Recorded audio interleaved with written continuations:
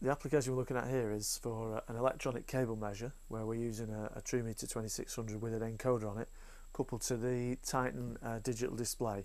And what we've also got is when the cable length is nearly reached, the beacons on the top will indicate that the measured length is going to be nearly reached, and then the second beacon will indicate when the length has been reached. And so what we do here, we start pulling the cable through and the display is increasing, and as obviously then we move towards the length measured.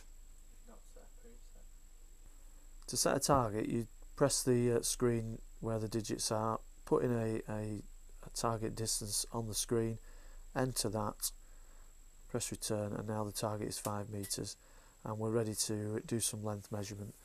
So from there, the cable is just pulled through the TrueMeter cable measure until the length is reached, and when we reach 3 meters in this example, the first beacon will come on. That's to pre-warn that the actual length is just 2 meters away. And then as we continue the length measurement towards 5 meters,